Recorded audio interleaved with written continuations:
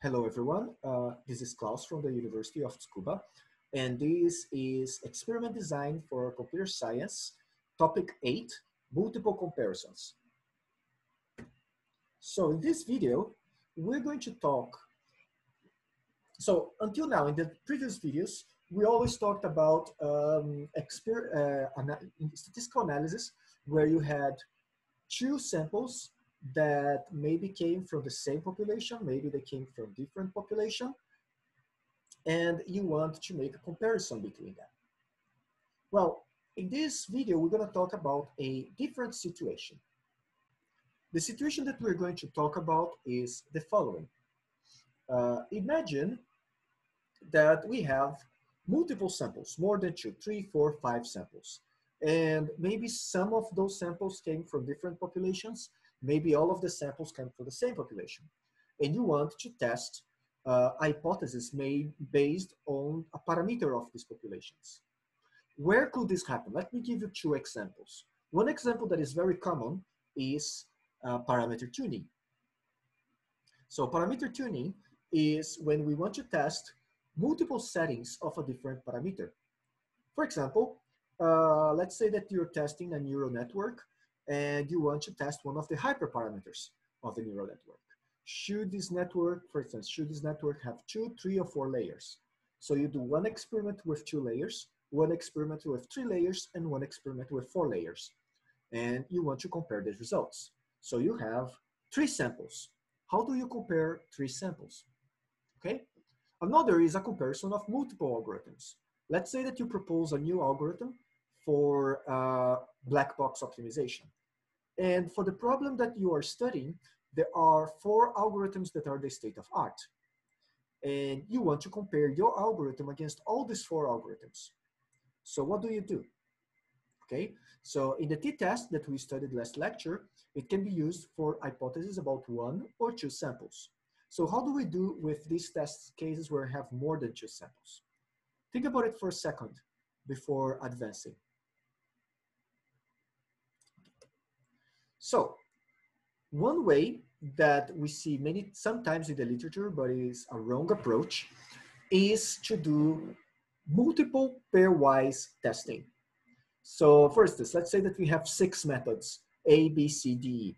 So in the paper, they will do a series of t-tests. So they will do a t-test of A against B, a t-test of A against C, a t-test of A against D, a t-test of A against E, etc., etc., etc.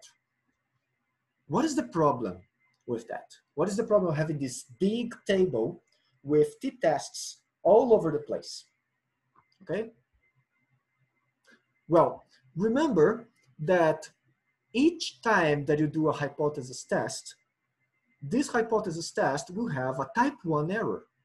So when you say, oh, I did my t-test and my p-value was 0.001, that means that you have 0.001 chance of having a type 1 error. So when you set your confidence value of the test to be alpha equal to 0.05, it means that even if your test is statistically significant, there is still a 5% chance that the null hypothesis might be true. If you think about how probabilities work, if you have independent events and you start to repeat them over and over and over and over, the probabilities, they compound by multiplying against each other. Let's see an example. Let's say that you do one test with alpha equal to 0.05. If you reject the null hypothesis, you have a 0.05 chance of being wrong, of having a type 1 error, which is what we wanted in the first place. However, if you do 2 tests, A versus B and A versus C, now there's a chance that the first test is wrong, and there's a chance that the second test is wrong. What is the chance that you did not get a type 1 error? Well, it will be 1 minus 0.95 times 0.95. So the chance of not having a type 1 error when you have 2 tests is 0.09. What if you have 6 tests? If you have 6 tests, now your chance is even more compounded. You have 1 minus 0.95 times 0.95 times 0.95, 6 times, and your compound type 1 error rate is now 0.26. So now you have 1 in 4 chances of having a type 1 error in your experiment. That's getting pretty big. What if you have 20 tests? If you have 20 tests, the chance of a type 1 error becomes 0.64. Can this happen? Well, actually, it's not very hard, okay? There is this, I will show you this cartoon, which kind of illustrates the point. And if you don't know XKCD, I highly recommend it. It's very nice. Anyway, so here we have a situation where one person is saying, she's saying, oh, maybe jelly beans cause acne, and they decide to do an experiment to test. So the scientists did an experiment to say, oh, no, we did not find any relationship between jelly beans and acne, and the result was statistically significant. Okay, great, let's go back to play some games. Except that she goes, no, wait. Maybe it's only a certain color. Maybe it's only, it's one of the colors that cause acne. The others don't cause. So they decide to test all of the colors. So they start to test purple, and then they start brown, and then they start pink, and then they start blue, and then they start teal, salmon, red, turquoise, magenta, tan, cyan, green, lilac, black, peach, orange. They test all of them, except that when they test the green jelly beans, their experimental results gives a p-value of under 0.005. So they found a statistically significant link between green jelly beans and acne. Whoa, right? So you got your paper and you got the news. Green jelly beans cause acne, and you have 95% confidence. Well, can you see the problem here? Okay, it's like you're trying every time you're doing an experiment, and every time you have a chance for this to happen. Okay, so if you keep repeating your experiments over and over and over, there is a small chance that you're going to get a type 1 or type 2 errors, and you don't want that. Okay, so what can you do? There are specific techniques that we can use to avoid this kind of problems in experiments involving multiple comparisons. In this lecture, I will explain one of these techniques, which is using the ANOVA, the analysis of variance. Okay, the ANOVA is a statistical test that detects differences in sets of samples. So we're going to work with a set of samples, and we're going to build a statistical model that will test if in that set of sample, if there is at least one sample inside of that set that is different from the others. In other words, if there is at least one sample from the set that does not come from the same population as the others do. Okay? After we do the ANOVA, we know that in the set of samples that we are studying, there is at least one that is different, but we don't know which one. So to know which one, we do what is called a post hoc comparison.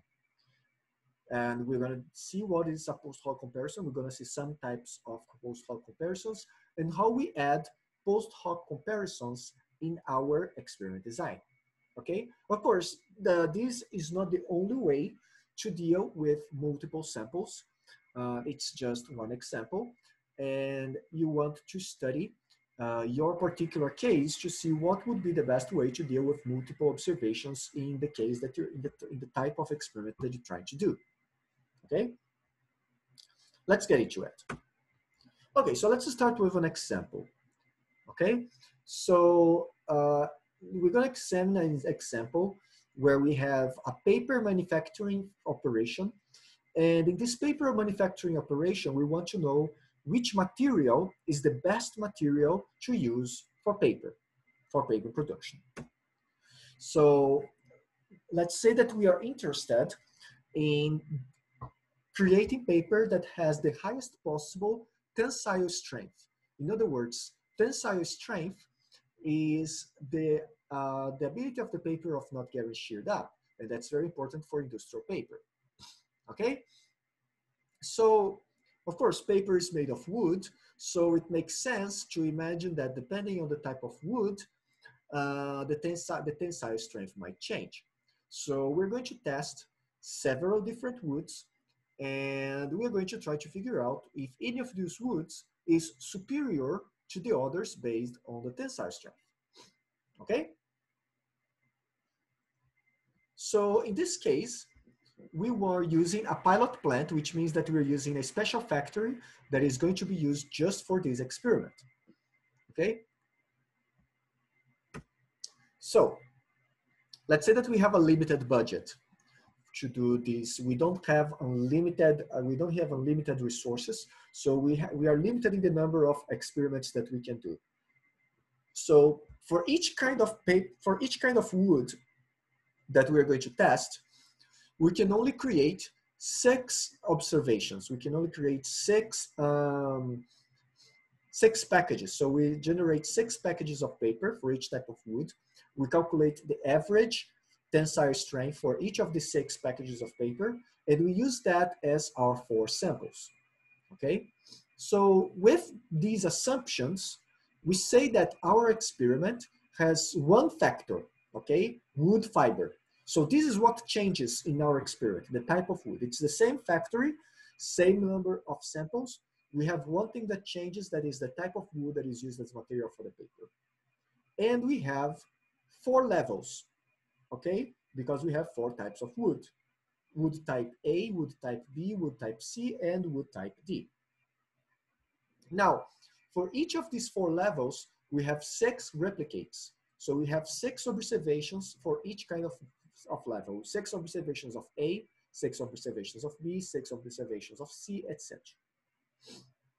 Now, the response variable will be the tensile strength of the paper. So this is the variable that we are interested in. For instance, let's say that it's measured in kilo PA. And the team wants to know if any fiber type would lead to an increase of the mean TS value of the paper. So of course, there is a variance in the production, but we want to know if on average, is any of the types of wood better for guaranteeing a high PA. Now, like we said before, it's important that we want to know not only if the average is better, but we want to have a minimum effect of significance. So for this experiment, we're saying that the minimum difference that makes sense is 5 kilo PA. Any difference below that is too small to really matter. We just buy both types of paper and the differences are very small, okay? Now, the upper estimate for the standard deviation of this process is 6 kilo PA, and the desired error levels are 0.1 for alpha, so we have a confidence of 90%, and 0.2 for beta, so we have a power of 80%. So it's good when we do the experiment. So we collect the data, we go for it for the factory, we produce 6 sets of paper from each type of wood. We randomize the production order and we collect the data. So the idea is that first, before we do the analysis, we take a quick look at the data. So one way to do that is to draw the box plot of the 6 plots. So we have here 1, 2, 3, 4, 5, 6, 1, 2, 3, 4, 5, 6, 1, 2, 3, 4, 5, 6, 1, 2, 3, 4, 5, 6. And we are interested in seeing, so from looking at this, it looks like there is a difference, okay? It looks like there's a difference between the different papers. We also observe, okay, that there is a small variance, and we can see that paper type B has somewhat bigger variance, but it's not too much bigger than the others. So we're gonna do a test for this later, but it looks like for each type of paper, they have about reasonably similar variability. We also see that type C has one outlier here. This might become important later, maybe not.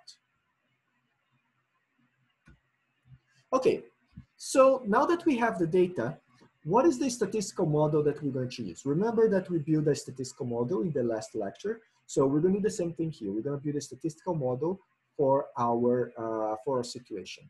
Now remember that we have 6 observations of 4 types of paper. So we have 24 observations. And these observations, the value of these observations can be represented as Yij. What is Iyj? Well, we have the means model, which means that the Yi, the value Y of the observation I, is based on the mean I, okay, plus the error Ij. Now, I changes according to the paper. So I goes from 1 to 4, paper 1, paper 2, paper 3, paper 4. And J changes according to the repetition. So we get 1, 2, 3, 4, 5, 6. So when we say that the value of the output of paper I, repetition J, it's equal to the mean of paper I, and maybe these means are the same, we don't know yet, we are still thinking about how we're gonna model this, plus the error of that repetition, error of paper I, repetition J. We can break this down. This is the means model. We can break this down as the effect model. So now the value of Ij is the grand mean, is the general mean of the process, plus a change based on the type of the paper. So the type of the paper will increase or decrease the mean of the process, plus our error that is based for every repetition. So this would be the random error. This would be the influence of the paper type, and this would be the grand mean of the process, okay? So U is the overall mean, Ti is the effect of the ith level, and Eij is the residual, the error, okay?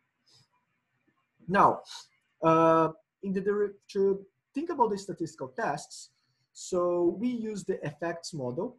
So we're gonna use this effects model, and we're gonna make some assumptions, okay, for the ANOVA. So we're using the effect model, we say that Yij is the great mean plus the effect of paper I plus the residual of paper I repetition J, okay? So we have A levels and N repetitions. And we're gonna say that this error is independently distributed, okay? Like we said before, independent and identically distributed.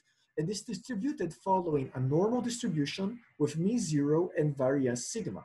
So we're gonna say that the residuals of the production, they follow a normal distribution, which is equivalent of the assumption of normality that we did on the last few classes.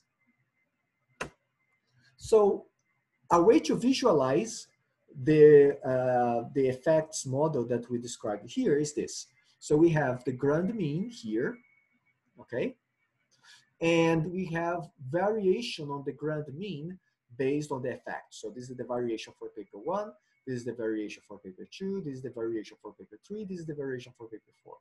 And for each variation, we have some variation within the same paper type from the variance of the process itself. Okay, so now what we do, will be very similar. So if you understood the lecture on paired testing, this is very similar. So we are interested to see if any of the papers has an effect, if any of the paper types, if any of the materials has an influence on the mean, which means that we want to know if this Ti is different than 0 for any type of paper. If Ti is 0 for paper type I, this means that the mean of the paper is equal to the grand mean. But if Ti is different than 0 for the paper type I, this means that paper type I has an effect that changes the mean of the process to the mean of that paper type. And this effect can be positive or negative. So we have two hypotheses. Hypothesis 0, the null hypothesis, is that Ti is 0, so the effect is 0 for every I in the number of factors, 1, 2, 3, 4. The alternator hypothesis is that there exists at least one Ti that is different from 0. So here, null hypothesis is that all the Ti's are 0, and our alternate hypothesis is that at least one Ti is not 0. At least one Ti has an effect. At least one type of paper causes the mean of the population to change from this normal mean of the process. So this is the normal mean of the process. This is the mean of one type of paper that has a Ti that is different from 0.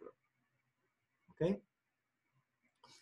Now, if the data collection is done in a random order with constant experimental conditions, we describe this as a completely randomized design. So if you see, oh, this is a randomized design, this is what we're talking about. We have one factor, we change this factor, and we sample this factor from the system in a random order, and we expect that besides the factor that we are measuring, all the other effects don't have a big influence on the results.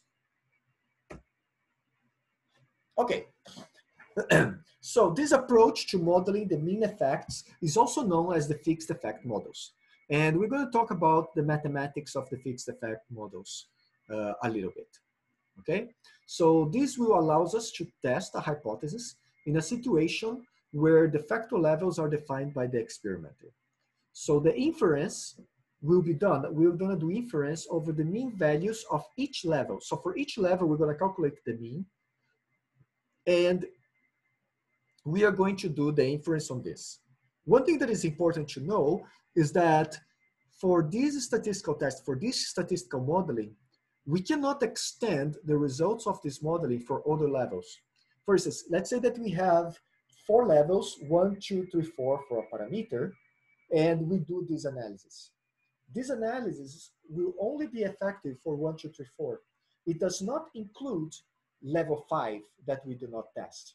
This is because this analysis will be based on the interaction between these factors. If you add level 5 later, the interaction of level 5 with the other levels may change the result, okay? So if you want, you cannot generalize the results of these fixed effect models to other effects that you did not predict, that you did not add in the experiment, okay? There are ways to deal with that, mixed effect models, but we're not going to see them in this class. Okay, so let's go back to the analysis. So we're going to use the effects model, the fixed effects model, to describe the statistical test. And remember, our new hypothesis was that all TI are 0. So the sum of TI for TI1 to A will be 0. That's our new hypothesis. T1 is 0, T2 is 0, T3 is 0, T4 is 0. Now, if we think about the variability of the data, the total variability of the data, we can describe the total variability of the data as the sum of squares, okay? And what is the sum of squares? It's like we have the data for factor I, observation J, and we can subtract that from the overall sample mean. So Y bar is the mean of the entire sample from all the observations. Now, if we square this difference, this is the squared deviation. And when we sum this over all A and all N, we have SST, which is the squared deviation, okay, of our population. Now, if we break down the sum, we can divide our SST into 2 components. Component 1 is the levels. So this is the error of the levels. And component 2, this is the error of the repetitions. Okay, so this is the variability this is the part of the variability that is due to the difference in levels. And this is the part of the variability that is due to the arbitrary errors.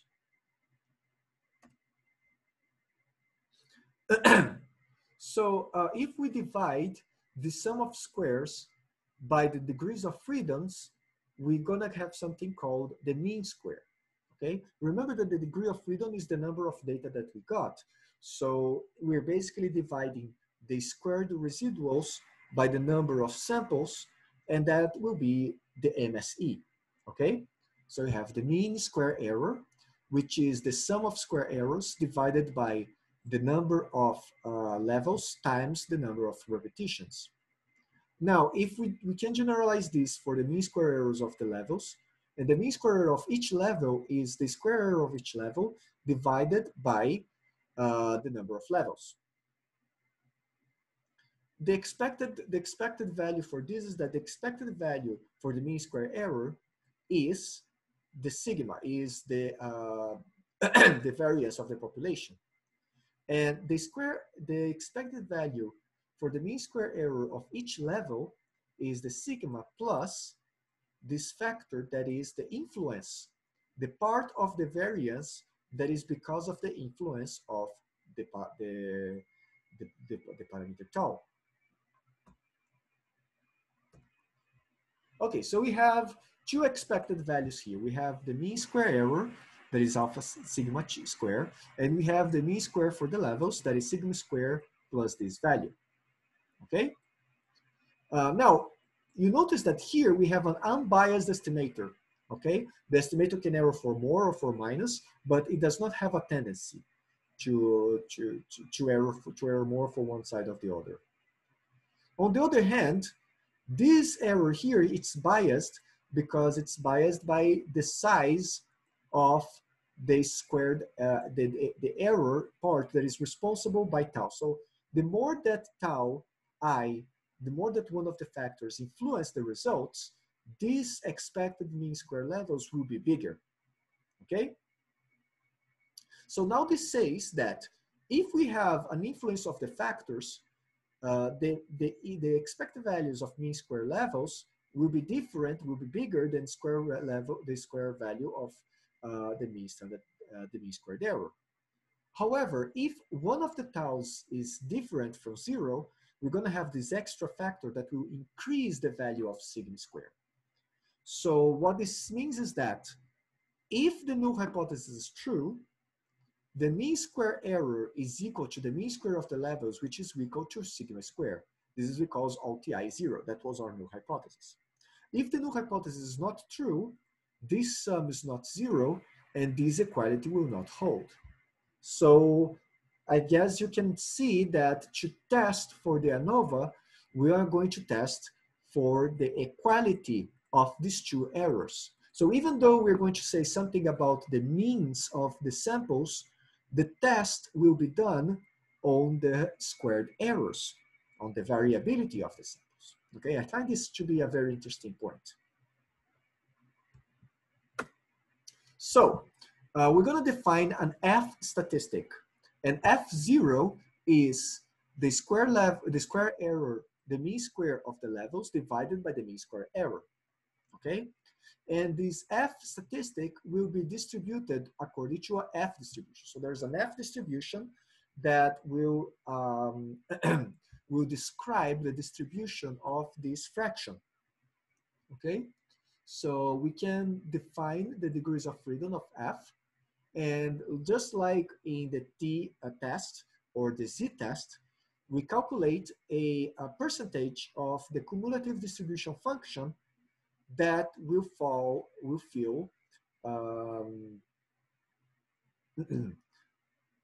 a value equivalent to the intersted confidence value for the test. Okay, so we calculate the percentile of FAAN, and we compare that with the value of F0 to choose our critical region. Okay, so the end of the test is the same. The part that changes is the middle. We choose what is the statistic that we want, it's statistic F0. We choose what is the threshold values that we want, and it's this, it is this FA -1, FA -1, okay? And in this case, if the null hypothesis is false, then this value, the MS level, will be much bigger than MSE, okay? And then we're gonna have larger values of F0. If not, if H0 is true, then these two values will be very close to each other, and F0 will be close to 1. So in the paper manufacturing, let's see an example. So we can run this in R using the AOF function. So the AOV function, we calculate TS of KPA explained by fiber type for the paper data. So we get two variables from the same paper, and we calculate an AOV of one based on the other. Okay, so we can get here the values. So for fiber type, we have 3 degrees of freedom. That's because we have 4 fiber types. For residuals, we have 20 degrees of freedom. That's because we have 4 fiber types and 1 individual, so 24 minus 4. And here we have the sum of squares. And here we have the mean square. And we can see here that the mean square is much smaller than the sum of squares, like it's 3 times smaller. And here it's 25 times smaller. So for this value here, the f value will be 13.2. For this value here, the f value would be much lower. Okay? So the ANOVA table, this is called the ANOVA table. And the ANOVA table will give us information of the source of variation together with the corresponding values. Okay? So in this case, this ANOVA test rejected the null hypothesis that all the effects are 0. But what does this mean? We want to know which one is the best. And all that we know right now is that the null hypothesis that all effects are 0 is not true. So what is the situation that we have? Okay. So I'm gonna pause the video a little bit and I will continue the discussion on the next video. See you there.